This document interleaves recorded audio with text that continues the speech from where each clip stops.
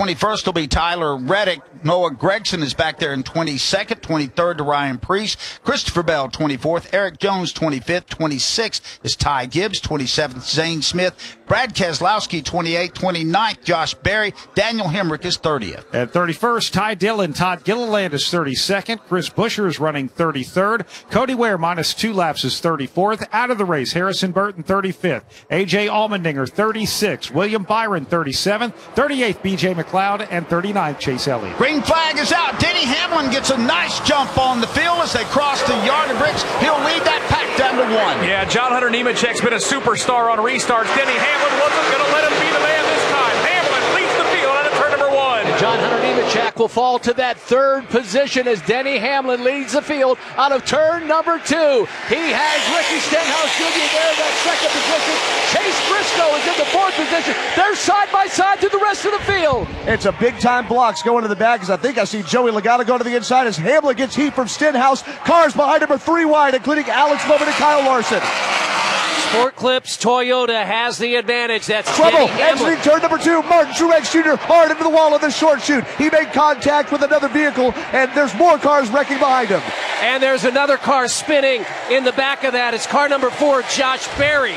So we'll have a yellow. It started exiting turn 3, and then we had another car in Berry hit the wall. He now is in the middle of the short chute on the north end of the track. Tough break there for Josh Berry in the Panini Caitlin Clark machine as he nosed it into the wall, and Martin Truex Jr., who had fought his way all back up into the top 5, now finds his car in the turn 2 wall, and we'll follow up on that and see if we can get what caused this incident here in just a moment. While we have a little break in the action here, let's introduce the president of the Indianapolis Motor Speedway, Doug Bowles. Doug, first of all, congratulations. Nice to see the crowd bump back up, and when we have autumn-like weather, that's pretty nice too. It is great. I'm just excited to have everybody back here. Great crowd for today's event, and so far it's been a competitive race, including this incident right here. Yeah, pretty crazy to think Martin Truex Jr. had a great day going here, worked his way back up into the top 10, top 5 after that pass-through penalty, and just really tight racing coming out of one of the turns, and almost like a 2 separate incidents thing with Josh Berry after that. But Doug, Indianapolis Motor Speedway, we talked about this at the open of our broadcast.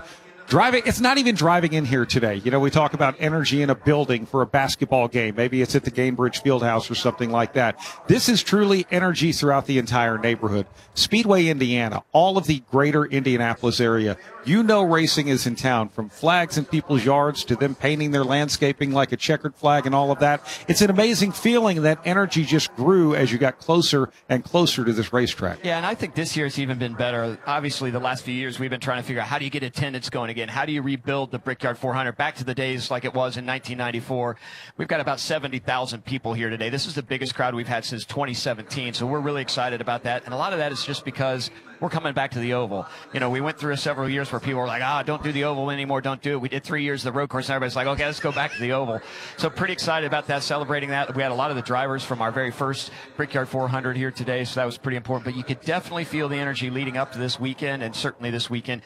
I stayed out here. I haven't gone home since Thursday, and just to be out here with the fans. I mean, the fans are what make our sport so special anyway, but certainly this place, and it's definitely got a different energy level today. And talked to Roger a whole bunch over the last few days, and we're going to do everything we can to take this thing and continue to build it. That's Roger's word, and we're going to do the best we can to make this the greatest race in the world. And it doesn't hurt when you get 70,000 people here, and they've got autumn-like weather today, and they're not all out there wilting in 101. And we even had that cloud cover there for a while, which has been really great today. So I think we're in the 80s, but with that cloud cover, it feels really good. You're right. We've had days out here where we all know we're sitting around here in 100-degree weather, and it's pretty rough on all these bleachers. But people were coming regardless of what the weather's been like, and this is just kind of a nice gift for them for sure. And not just the people coming, but big announcement right before the race here today. PPG continuing as a presenting sponsor here of the Brickyard 400.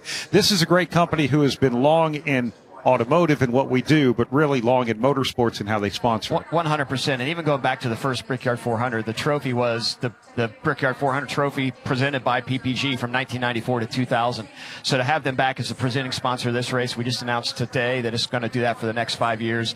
That's an awesome thing for us. They've got a ton of guests in here that they've brought. They're going to continue to sort of roll that out throughout their network. So it's a great partner who is in the automotive space, but frankly is in the motorsport space. I'm pretty excited to be here. And while you're here, I'm not going to let you get away without personally thank you. Just a few moments ago, he presented me one of the original bricks from the actual Brickyard surface, and he says they don't give too many of them out to commemorate my retirement, and that's really moving. I cannot tell you what that means to me. Thank you so very much. Well, no problem. As I told you, thank you for what you've done to our sport. All the people that are listening love your voice. There's a comfort in your voice. There's an excitement in your voice. You tell stories. You know, I tell people this all the time. TV's great, but you guys, what you do on the radio network really paints a picture that creates the excitement of the sport.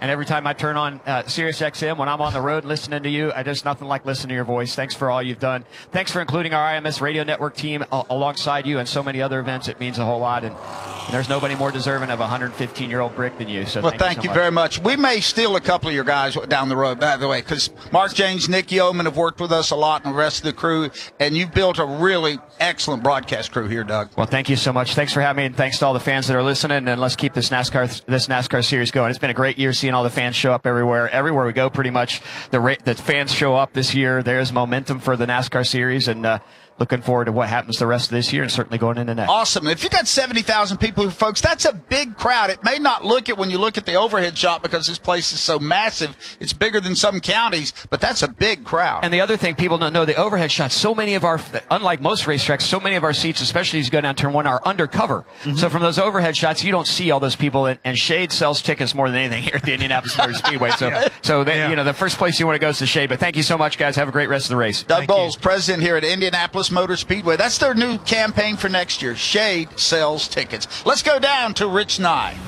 The 17